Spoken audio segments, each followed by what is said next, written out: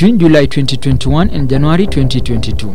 Police reports show that tens of Kenyans were abducted, tortured and murdered, with their decomposing bodies later discovered in different parts of the country. No words could explain the monstrous killings. The body had some visible tortures. Wameuawa kifo ya unyama vibaya sana.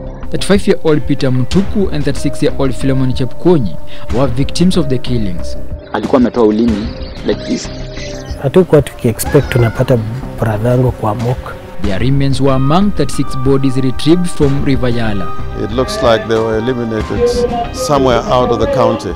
Body inawekwa kwa gunia, inashonwa mzuri. Some of them are ruined, having their eyes closed. The families have since buried their kin, and no one seems to be giving Kenyans an answer on the underworld dealing behind the unfortunate killings. I do miss him every day. Bado inatuumizanga sana. Ni uchungu.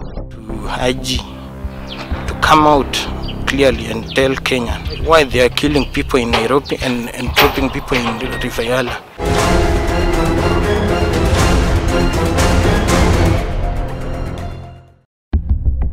Philemon Chepkonyi and Peter Mutuku Kio were all-time friends. Philemon Chepkonyi, a father of 3, was born and raised in Barisiele, Kericho County. Later, he moved to Nairobi where he ventured in a variety of businesses.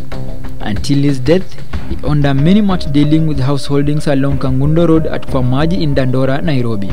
Philemon also operated an electronics and an M-Pesa shop within Kware area in Pipeline, Nairobi. He co-owned a wines and spirits shop at Kware in Pipeline, Nairobi. After some time, the two disposed of the shop in Kware, as each one of them focused on separate business ventures. Peter Mutuku Kio, an ex-GSU officer who was based at Ruaka GSU camp, was a father of 3 and hailed from Kangundo, Machakos County.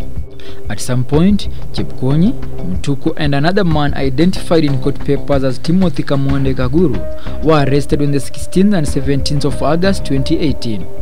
Upon their arrest, Peter Mutuku and the GSU officer was interdicted. They faced charges of robbery with violence and the theft of a lorry estimated at 11 million shillings, which was the property of Narok County government. They were also accused of having stolen a water booth. Kustain manage ile wanalindwa sana ni watu wenye hawaaminiki. The court was told that they had attempted to escape from lawful custody. They were later released on separate bond and the case is pending at a Narok court. Hawakustaki hawa tena robbery with violence. Walistaki hawa conspiracy to commit a felony. Upon their release, they continued following up on the matter till the 3rd of December 2021, when they disappeared, never to be seen again. Hatujui saa kama hii maneno ya Yala inatoka kwa hiyo kesi. Our investigations revealed that Peter Mutuku left his home within Dandora a few minutes to 6 a.m. the same day he disappeared. Philemon Chepkonyi left his house at the same time, driving his motor vehicle, a Toyota Townes K80 The two were in constant communication with another man identified as Edwin Kamanda. Kamanda is a father of 3 and a long-distance truck driver who is still missing. He left his home in Dandora at 5 a.m. the same day. The 3 met briefly along Kangundo Road for a yet-to-be-established business deal. Kamanda, being a renowned driver, was a close associate to this man, Shedi Shemargat. Shedi Shemargat operates a security company within Komarok in Nairobi. Shedi tells us that Kamanda had approached him a day before he went missing, requesting Shedi to assist him with his motor vehicle so that he could use it to visit his daughter who is a Form 1 student at a school within Kisii. So hii time kuniomba gari kwenda, ananiambia anaenda academic day na alikuwa anajitafutia fuel na obviously alikuwa ananiambia ataenda na arudi. So hakuna venye ningemnyima gari na sikuwa na hiyo kazi, gari yangu hiyo siku haikuwa na kazi. Back home, Kamanda had told his wife Shedi had assigned him the motor vehicle to drive an identified man to a business meeting in Nakuru. When Kamanda came to pick the vehicle he had borrowed from Shemargat, he came driving Chepkonyi's Toyota car.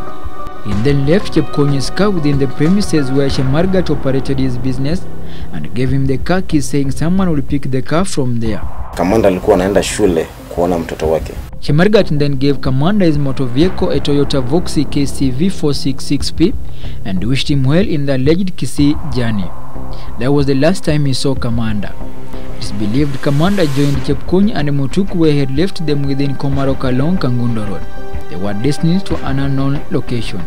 However, investigators believe their stop was in Nakuru.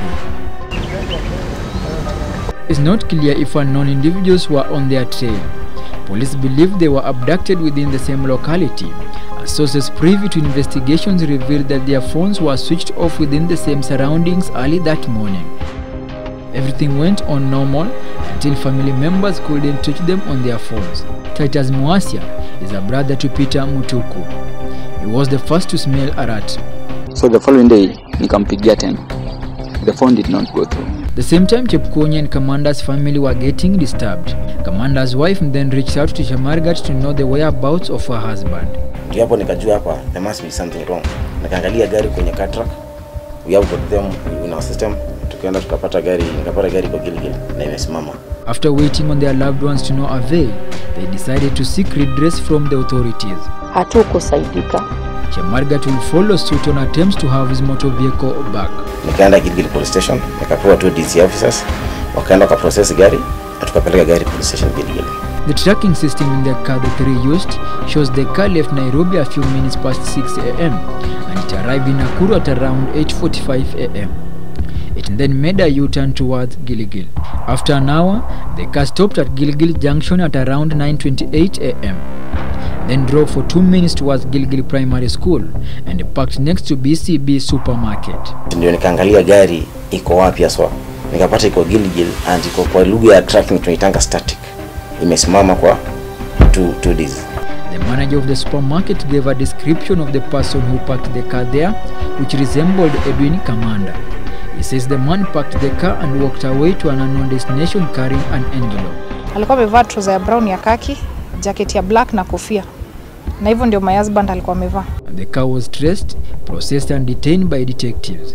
Later on, it was handed over to the owner after a thorough investigation. Mimi hata nilikuwa nafikiria kama ni kukua carjacked, hatungepata gari. Au the guys wenye alikuwa na drive maybe walikuwa na beef na mtu. It's not clear what happened next, as Edwin Commander has remained untraced. I always have sleepless nights. Nikijuliza if he's alive, anapitia nini, anapitia torture gani? If he's dead, body yake iko wapi? Days and weeks passed as the whereabouts of the three remained a mystery to both families and the state. Tukakuwa tuko na hope ya kujua hati tutamuona. During this period, a series of disturbing events started unfolding in River Yala. OCS ananipigia saa kidogo, DPT yake ananipigia kite, iko mtu ameriport hapa. Ati ameona mwili kwa daraja huko. Ama ameona mwili karibu na shamba yake pale. You hear 2 have been found, 3 have been found.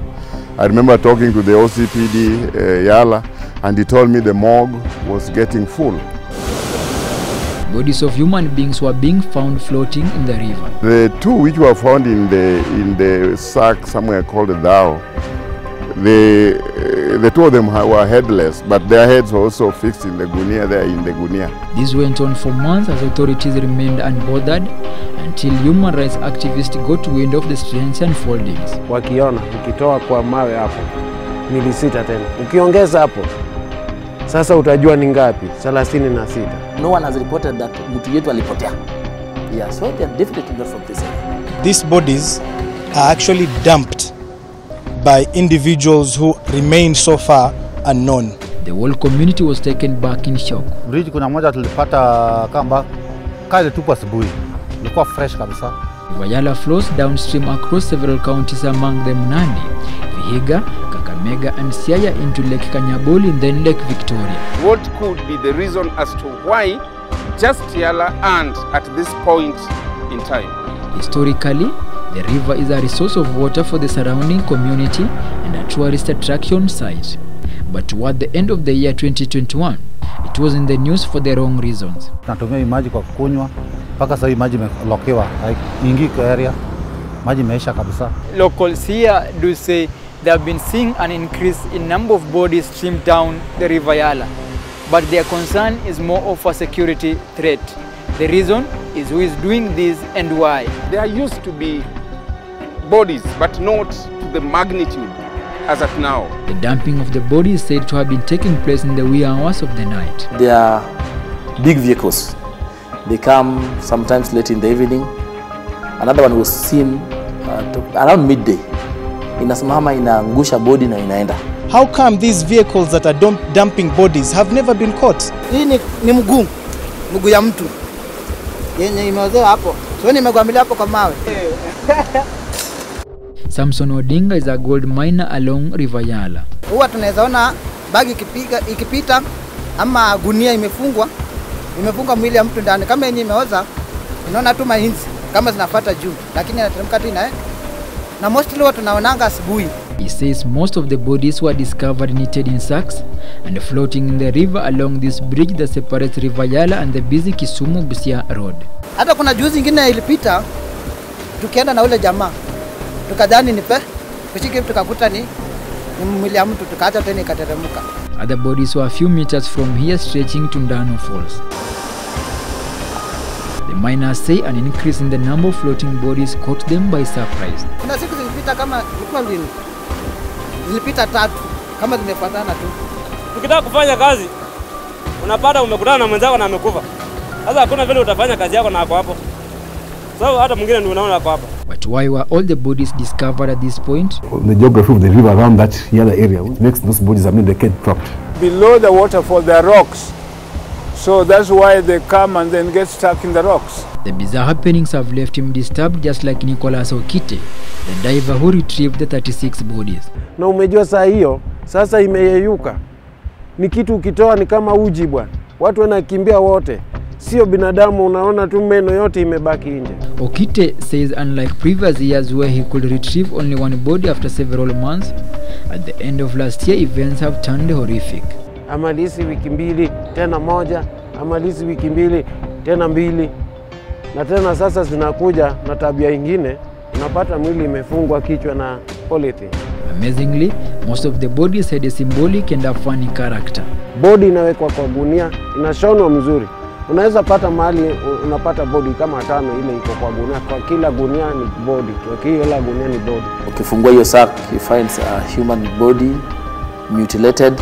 The news became a norm and no one was being arrested. The individuals who are doing this, how come they remain unknown? Months later, Okite became a possible target for crucifixion. Vitisho ile naona. Mimi ndio najua kwa roho yangu. Authorities allege that he knew something about the bodies. Niko na wasiwasi kubwa. He was also accused to have been hiding parts of the bodies in the river so that he be paid each and every time he could retrieve a piece. Hiyo ni uongo. Hiyo ni uongo kubwa. He was later to be arrested and charged for interfering with the dead bodies. Mimi tangu nianze hii kazi hakuna siku nimejaribu kuficha mwili. According to him, all these were premeditated murders by unknown killers. Lazima upate alifungwa na kamba ama amenyongwa na kamba. Sasa hiyo huwezi sema mtu aliteleza akaingia kwa maji. Father Clement is the parish priest at St. Peter Clavers, Yala. People are now not concerned. Oh, there's another one there. There's another one there. He was among the first responders when this news hit Yala. Forthcoming electioneering period, we don't know how much people would be careless on human life. And if they've seen this, I was trying to say, oh, that might even result into lack of human sanctity. The priest is worried on why the local community around Yala remained silent with regards to the unfortunate happenings. But they are reaching a point that now they are not, they see bodies like any other thing. To him, this was an opportunity for the church to pray for the repose of the souls of the dead, the killers and the affected families. That those people also can be touched and find that they are killing human lives, and they can also hear the voice of Christ. Why are you killing my people? For sure, there couldn't be suicide cases, because some of them, I don't see how someone could chop off his head and still go and drop himself in the waters. As the Yala bodies news made headlines, families of missing persons in Kenya started making their way to Yala mortuary. To some, their journey was nowhere near over. To others, it was a tragic end of their long search for their loved ones. Families of Peter Mutuku and Philemon Chepkonyi confirmed their worst fears. Bodies of their kins were lying at the Yala mortuary in a deplorable condition. Chepkonyi's body was booked at the morgue on 4th December 2021, in less than 24 hours of his disappearance. Niliona mwili yake na alipigwa hiyo kutezwa, na tuacha tu na maswali. The body had been retrieved from River Yala. His body had signs of serious torture and strangulation. Kama alidungwa na kitu kubwa kama wheelspana. Alafu hiyo kufura kwa shingo inaonekana ni kama alinyongwa na kitu ingine, kitu kama waya. They are now making some serious allegations. Watu wametoka Nairobi mpaka wanatupwa hapa Yala. That is a government. They however have no idea on the possible motive behind the brutal murder of their kin and how his killers could abduct him in Nairobi only for his body to be discovered miles apart. Kuna hii mwili zote 24 ilipatikana kwa mtu the same Yala. Irene Chepkonyi is the wife to Philemon Chepkonyi. Iko chungu sana. The widow has been left behind with 3 children. Tunataka haki itendeke. Francis Chepkonyi is the father to the deceased. Kwa saa hii nangojea mtoto yangu iko na gani. Nangojea yeye aingie nyumbani aingie. The old man is unwell and his son has been responsible for his medication. Hii mtoto sijui alikuwa na bilioni ya pesa. Labda nabelekwa huko. Si angeua Nairobi na kutupa hapo. Philemon has since been buried and the family has been left in pursuit of withering justice. Mimi nasema hiyo mtu aliua mtoto yangu. Alitia mtoto mwingine. Peter Mtuku's body was retrieved from River Yala on the 5th of December 2021, a day after Philemon's body was retrieved from the same river. The killers killed him like immediately. The two are said to have been together at the time of their abduction, before they got killed suspiciously. I think should be classified as an extrajudicial killing. Mtuku's family arrived at Yala mortuary to confirm their worst fears. Their encounter with the body was traumatizing. Alikuwa amepigwa with a blunt object at his side of the forehead. Hii mkono ilikuwa imevunjika somewhere here. The chest was red. This point. Alikuwa ametoa ulimi like this. So kumaanisha alikuwa amenyongwa this point. This family has questions similar to Chepkonyi's family. A person like me will not kill somebody in Kangundo or in Tala or in Machakos and dump the body 400 plus kilometers away. Kama sisi kutoka Kericho tunapata road checks mingi. Peter Mtuku's mother vividly remembers how she learned of the happenings at Yala. Nikiwa jikoni nikasikia ati kuna mili imepatikana Yala, 23 bodies zikiwa ziko kwa maji. Nikakimbia hata mimi mwenyewe nikaangalia. Nikasema oh my god, hawa ni watoto wa watu jameni wako kwa maji. Kumbe hata mimi nikipika hivyo siku anajua kama wangu anaweza patikana pale. The family is yet to recover. All they want is closure. Justice delayed is justice denied. That someone comes forward to explain the mystery behind Yala killings. Kitu kinaweza kuwa kinaendelea ya kuua watu wanyama na kiunyama namna hiyo. Hiyo ni kitu ambapo kinaletea wasasi shida kubwa zaidi. Hatujui sasa hiyo ni sheria namba gapi. As the peculiar discoveries troubled the nation, pressure was mounting on the state of security within the country. The question we are asking, do we have a government in place? A team of homicide detectives from the Directorate of Criminal Investigation under the command of Martin Nyoguto was immediately dispatched to Yala. It comprised experts from forensic units, the government chemists, counselors, pathologists and scenes of crime investigators, among others. We expect at the end of the day a report which is comprehensive and which will try to give us some kind of leads for us to move forward. In the short life of Parliament that is left, we may demand an inquiry by relevant committees in both houses of Parliament so that the authorities can be brought to the relevant committees and reports made to both houses. We are here for DNA profiling, which was key on body identification and investigation. I asked the government, let's do DNA at birth. It would also help us identify criminals within our midst. Detectives also took statements from key witnesses and family members before analyzing general security preparedness in the area. Get into this. The number of bodies that are being discovered on a regular basis cannot be something which is beyond the capacity of government to find out who is responsible, not just for the dumping, but more critically, the lives which are being lost. Before the process began, affected families were taken through guiding and counseling sessions. The government pathologist also conducted an autopsy on most of the bodies. Their state, some of them are very decomposed in that they are just skeletons. Some are flesh which is decomposed, but there are 3 which we found which are very fresh. From July 2021, the number of bodies retrieved from River Yala is 36. As at now, we still have 26 bodies here at Yala Sub-County Mortuary, awaiting the investigation process to be complete so that they can be collected by their loved ones for burial preparations. Out of the 36 adult bodies recovered, 10 were earlier on collected for burial before the news got viral. Later on, 2 other bodies were released to their families and 24 were left at the Yala mortuary, which only has the capacity of preserving 16 bodies.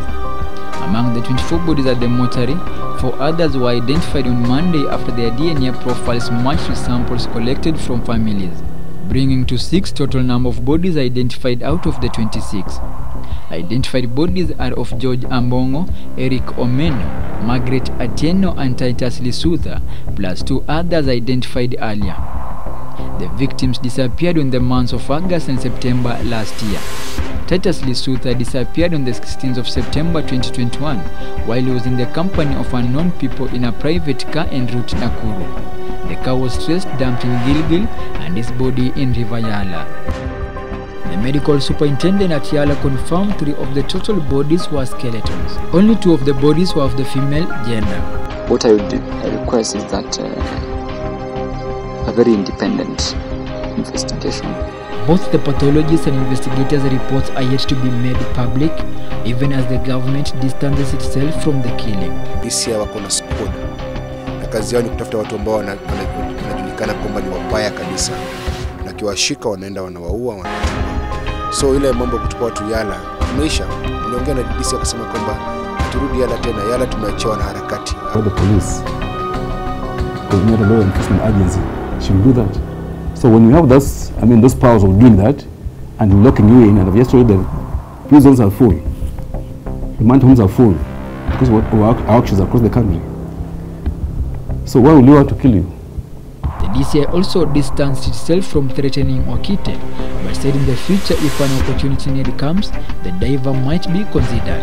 Kazi yangu ni kutoa maiti kwa maji. Na natoa maiti na vitisho. Siongee juu ya Mungu.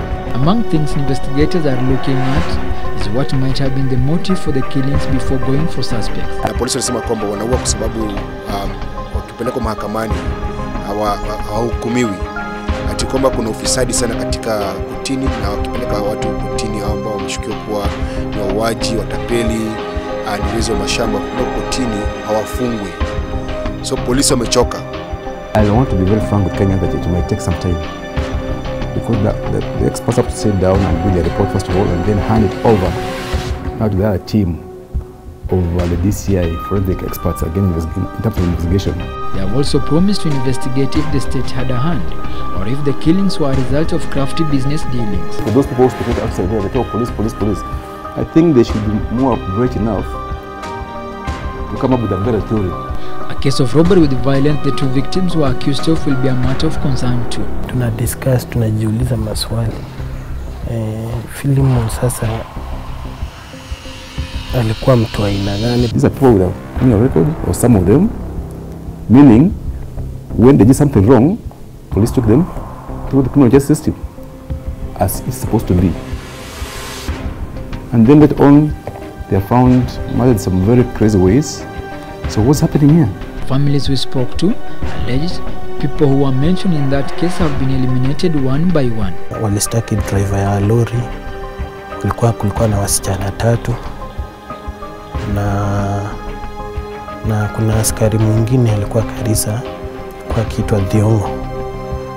Alitokaga akiwa bond, lakini hakumaliza mwezi akawawa.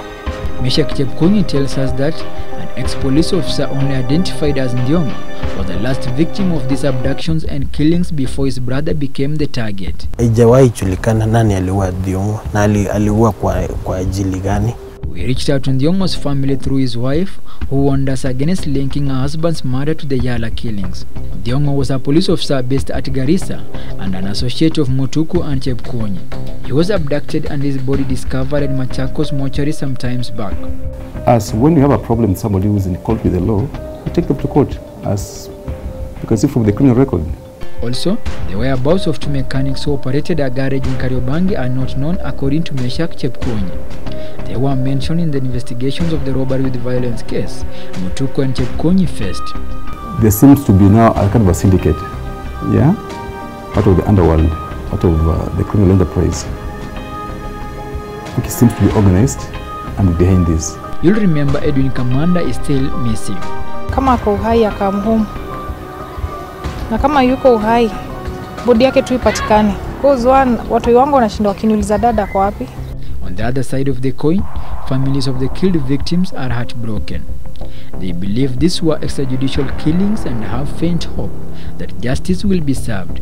The families who lost their loved ones, we feel their pain too, and we just want to reassure them that as National Police Service, we shall work with them, trying to unravel all this unfortunate situation that is unfolding in Yala. There's nothing we want to hide. We want to be very open, and whatever we get, we shall be able to share with them.